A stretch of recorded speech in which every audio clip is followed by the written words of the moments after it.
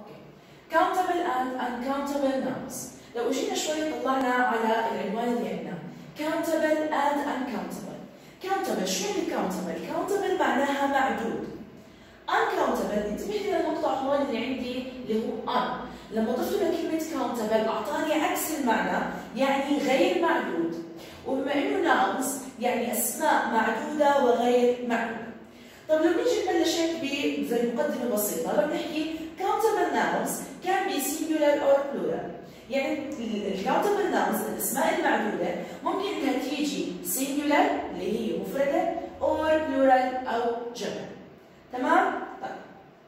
لو نطلع شوي على المثال اللي عندي اللي هون، لما احكي I read 3 stories last month.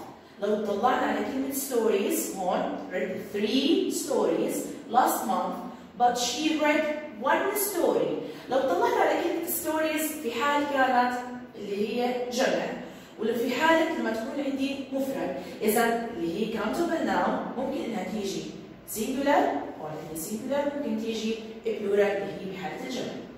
إذا تلخيص اللي حكيناه إنه قد يأتي المعدود جمع أو قد يأتي مفرد.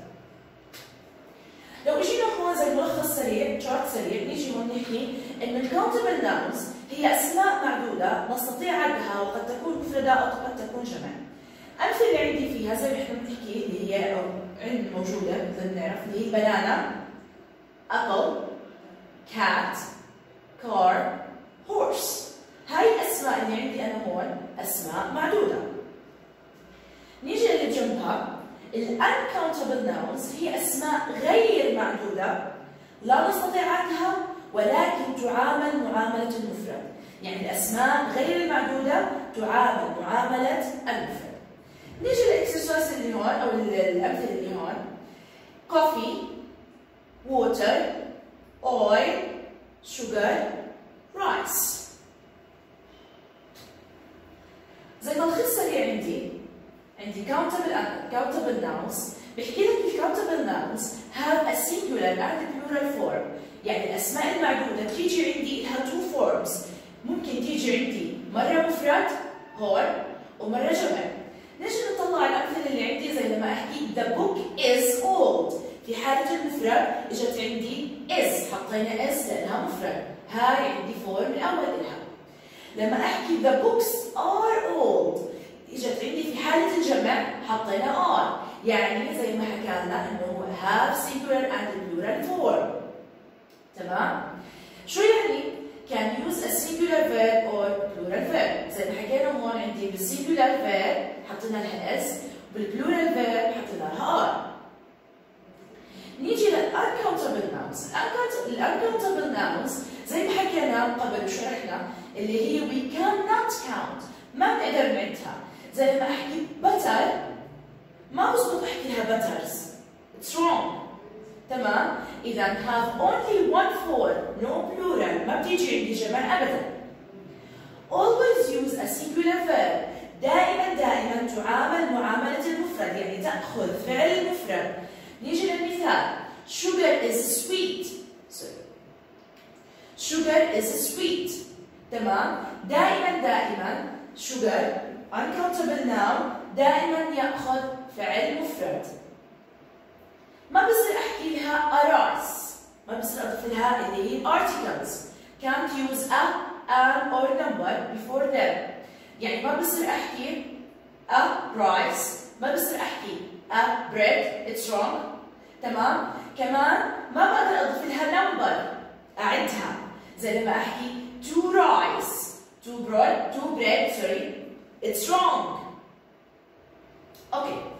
نيجي لتحت عندنا هون القائمة اللي تحت uncountable nouns are often، يعني هي بالأغلب. شو هي uncountable nouns؟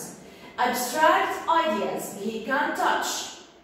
زي لما أحكي زي feelings أحكي love، freedom، education، luck، help، beauty، music، thunder. المجموعة الثانية made of smaller parts اللي هي الأجزاء الصغيرة. زي لما أحكي sugar، rice، salt، sand، floor، dirt، dust.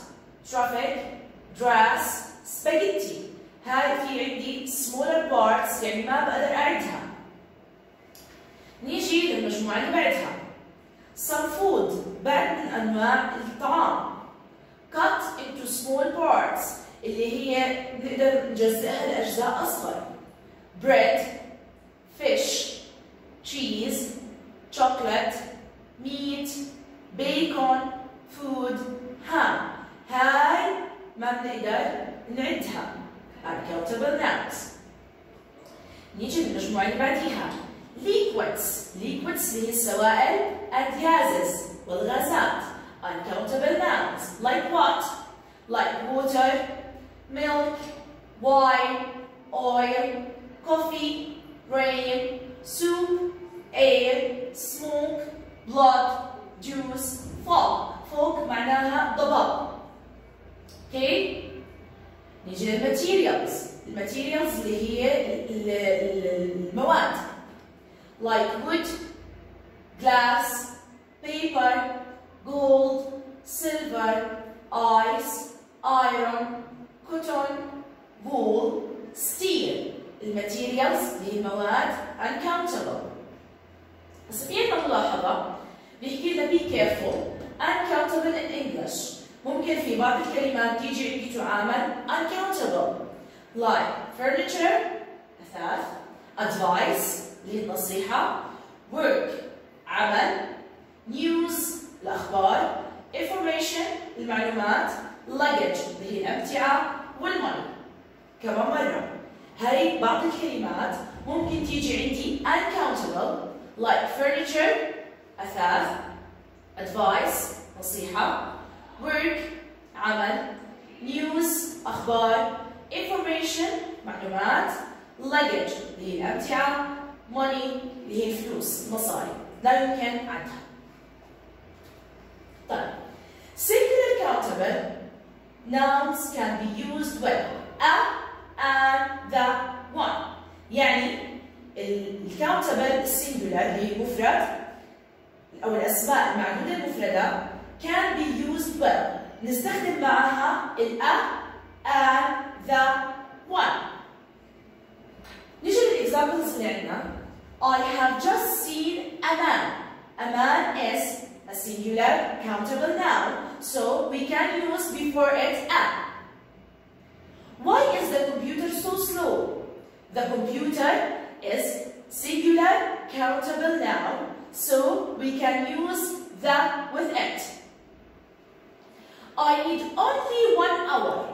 Hour is countable singular noun, so we can use one with it. Plural countable nouns can be used with any, some, the, many, few. نيجي للإكزامبلز اللي عندي زي ما أحكي I don't have any grammatical mistakes. كلمة mistakes إذا بنلاحظ هاي باللون الأحمر هي plural countable nouns اسم جمع معدود. تمام؟ بقدر استخدم معها any. Example number 2. لما احكي some boys لو نلاحظ هون كلمة boys هي noun plural countable noun بقدر استخدم معها كلمة some البعض من. الإكزامبل اللي بعديها many people use bicycles in streets. كلمة people plural countable noun. تمام؟ فشو استخدمت معها؟ كلمة many. اوكي؟ طيب نيجي هسه لمجموعة ال uncountable nouns. هسه ال uncountable nouns زي ما حكينا نتذكر انه لازم take singular verb تعامل معاملة المفرد، لذلك نستخدم معها singular verb أفعال مفردة. and can take ومن الممكن إنها تاخذ the, any, some, much ولتل. رح نتكلم عن هاي الأشياء لاحقا في شرح مفصل إلها لحالها. نيجي لإكزامبلز. examples that uncountable noun like money, music, information, water, furniture, sugar, rice, bread.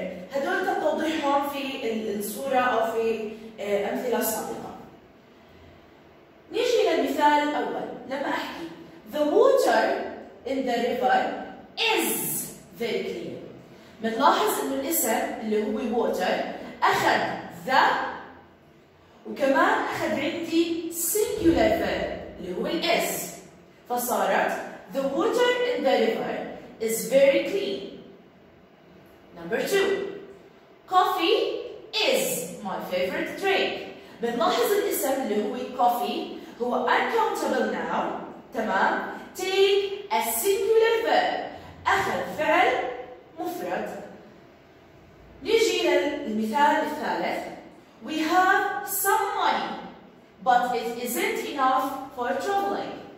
نحن لدينا البعض من النقود. كلمة money هي uncountable noun، استخدمنا معها some البعض من، وأخذت معها اللي هي singular verb فصارت isn't، طبعا بالنفي. The bread اللي هو خبز. The bread you made yesterday was tasty. The bread بنلاحظ انها uncountable noun، أخذت the article وكمان استخدمت معاها اللي هو فعل مفرد was in the past. طيب بنلاحظ انه غير المعدود ياخذ فعل مفرد دائما. طيب ملاحظة ثانية. Some nouns can be countable or uncountable but with a difference in meaning. يعني من الممكن نفس الاسم انه ياتي countable في حال ياتي فيها معدود، وفي حال اخرى ياتي غير معدود ولكن هون بيختلف عندي المعنى، يعني حسب موقعها في الجمله. تمام؟ زي لما احكي This window is made of glass. كلمة glass بنلاحظ انها هي الاسم. طب شو نوعها؟ نيجي نحدد معناها مع بعض. لو نلاحظ نرجع نقراها مرة أخرى لما أحكي This window is made of glass.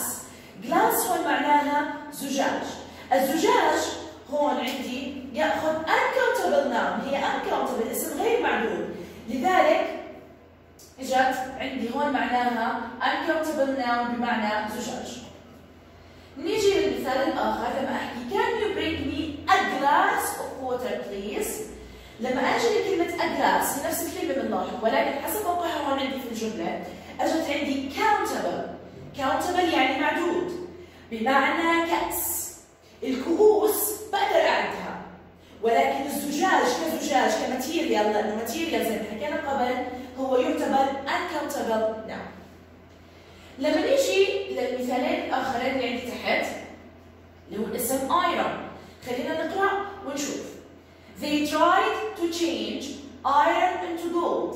نيجي هسه كلمة iron هون هي الاسم. This is the noun. بنلاحظ انها اجت عندي uncountable. ليش؟ لأنه اجت عندي بمعنى material. شو يعني material؟ يعني مادة. وحكينا ووضحنا قبل انه المادة والماتيريالز هي uncountable nouns بمعنى حديد، فعشان هيك اجت عندي uncountable. نيجي للمثال اللي بعديها لنفس الاسم ولكن بموقع مختلف. I burned my dress. لقد حرقت الفستان with the iron من المكواة.